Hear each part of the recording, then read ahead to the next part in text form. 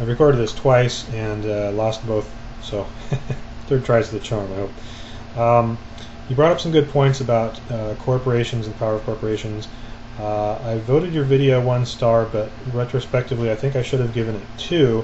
I disagree with your conclusions, but I think you raised some important issues that are very much worth talking about, and I actually hope that these subjects come up in future debates, because I'd like to hear Ron Paul address these publicly through the old mass media.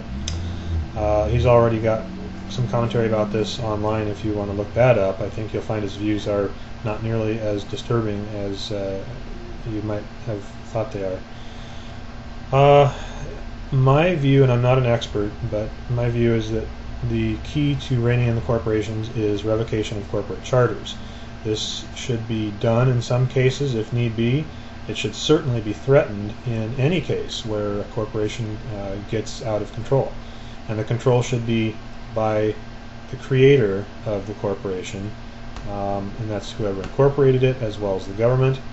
And the government is acting on behalf of the people, so that it's supposed to keep these corporations in line, give them freedom to operate and make money and be successful, but not allow them to become abusive. And so the people need to be vigilant over the government needs to be vigilant over the corporations, and ultimately it all redounds back upon us as the people. The price of liberty being eternal vigilance. We have not been vigilant, and we've allowed the corporations to run roughshod over us, and we've allowed the government to run roughshod over us.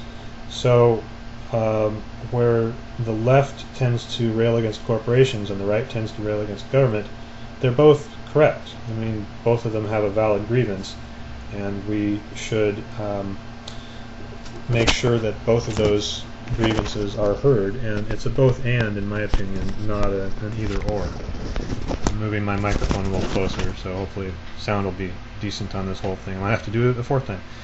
Chomsky seemed like he was ridiculing those who oppose the Federal Reserve and the UN and all these globalist institutions.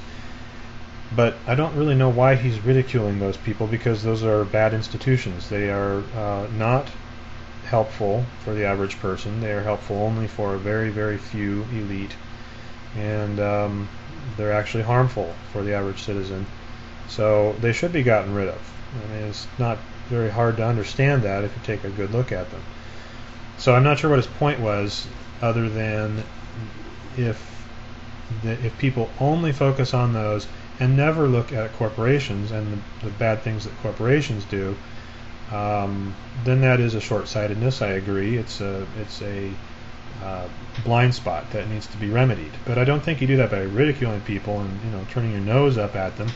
You do it by educating the people. So I would hope that he, instead of putting them down for their opposition to bad institutions, he should applaud them and then say, by the way, there's a little more to the story as well. Take a look at this. And that's what I think we need to do, since our so-called leaders don't seem to be doing a very good job of it. We, the people, need to start talking amongst one another and educating each other and ourselves about this. I come from a tradition on the right, but I've found that lately I've been listening quite a bit to those on the left and finding that while I don't share all their philosophies, a lot of their grievances are valid. And I would hope that that would be a pattern that would be adopted by everybody. Listen to everyone and make sure that we understand what we're talking about, and not just react to the label on someone or the fact that they complained about X and assume that that means that they don't care about Y. So that's about all I have for right now.